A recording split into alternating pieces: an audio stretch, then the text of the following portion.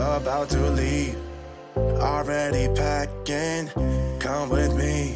I'm not really asking, we'll get away to a place where we don't know. Hi everybody, my name is Sandra. Welcome to my channel. Today is a Get Ready With Me. I am heading to Red Deer, so we are doing our makeup. The first thing I'm applying here is my primer. This is the Milk Makeup Hydrogrip Primer. And I'm going in with this foundation brush to put on my KVD Good Apple Skin Perfecting Foundation Balm. The shade is in the shade Medium 051. I really like this product. This is probably the first foundation I've almost emptied the container on. And I feel like I can use it very sparingly and still get a really awesome coverage.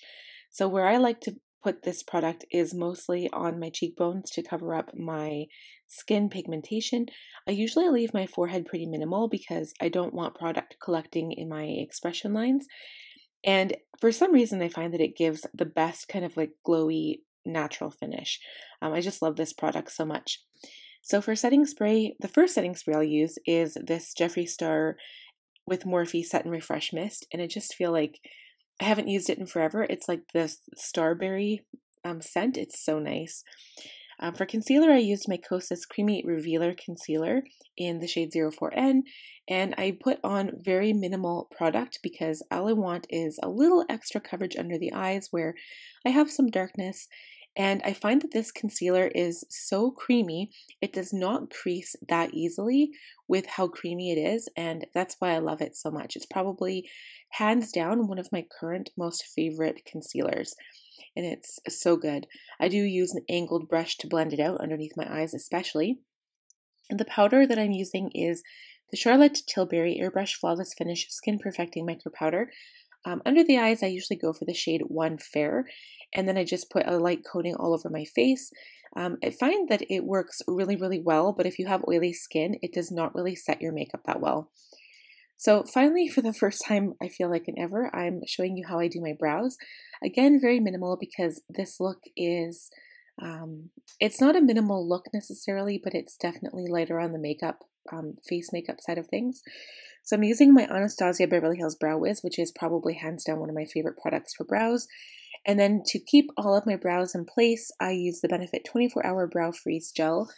And honestly, like, it looks like it takes a while, but this is probably one of my quicker brow routines. I just fill in any sparse areas, and I try to make my brows as even as possible, but guaranteed every single time, it never happens, you guys. Something's always off, and you know what? I'm okay with it. It doesn't really bother me that much. So I'm just putting a quick coating of this on my brows to keep them in place. My brows aren't terribly unruly in the first place. I'm going back to an oldie but a goodie for my contour and bronzer. Again, very minimal here, but this is the Tarte Park Ave Princess Chisel palette. I think it was stopped selling probably about 2 years ago, but I bought like 2 or 3 of these because I love them so much. I'm using this angled contour face brush to put on a little bit, and again, just contouring the natural kind of shape to my face. I always kind of think, instead of trying to shape your face to something that it's not, I always try to go with my natural contour of my face just to make it kind of stand out just a tiny bit more.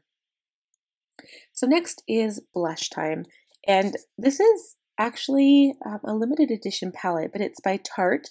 It's the Tartlette Blush in Bloom Blush Palette, and the reason I picked this palette is because none of the colors are shimmery, which sometimes I'm looking for a matte blush and I don't like to have shimmer on my cheeks. The liner I'm using is this Milani Brown Kohl liner, and I'm applying it to my lower waterline only. Usually I like pull my eye away from my lid away from my eye because I wear contacts and it bothers me, but this time I managed to do it on camera. And then I'm going into my Patrick Toffer Eyes palette. So this is the original palette. I'm using the cream shadow. I don't think I've actually used it before, but I'm applying this to see how it looks with the sparkly shade. And what I found after application, like wearing it for a couple of hours, was that it did crease and it also moved up towards my eyebrow during the day. So I'm not sure if I would recommend using the cream product unless you set it with maybe some translucent powder first. But yeah, I found that it shifted on my eye. So that's the only problem that I found with the cream formula, because I know Patrick Ta is like famous for his cream formulas like for face, but I don't know about using it as an eyeshadow. I don't have particularly oily eyelids either, so that kind of was a little bit intriguing there. But when I put this sparkly brown shade on top, it looked so good. I love this look. And it went with my maternity dress. This dress is like a brown dress. I actually got it from Walmart, but it was so cute. I ended up having to wear leggings underneath of it because it was a little short, but it was so cute. So I'm adding this brown shadow to the lower lash line as well, kind of using it as a lower lash line liner, blending it into that Kohl liner I used earlier. I'm blending all around the edges just to make sure there's no like harsh edges anywhere. And then I apply some liquid liner. So the liquid liner I'm using is the Rare Beauty Matte Black Liquid Liner. And before we do that, I'm adding some highlight from this same palette to the inner corners of my eyes. You'll see that I do this in almost every makeup look because it just kind of adds some brightness, especially when you're using dark colors. It is a really nice trick. So I'm just darkening up my lash line. I will not be using lashes today. I'm just using mascara. So this is one of my favorite things to make your lash line look darker. Just get a nice black matte liquid liner and apply it as close to your lash line as possible. And this is my favorite mascara, hands down. This is the Loreal Voluminous Carbon Black Mascara. The setting spray is Charlotte Tilbury. And the last step is lip gloss. Thank you guys so much for watching. I hope you enjoyed this video. Please subscribe for more and click on the bell button, and we'll see you guys next time. Bye, friends. Already packing, come with me. I'm not really asking.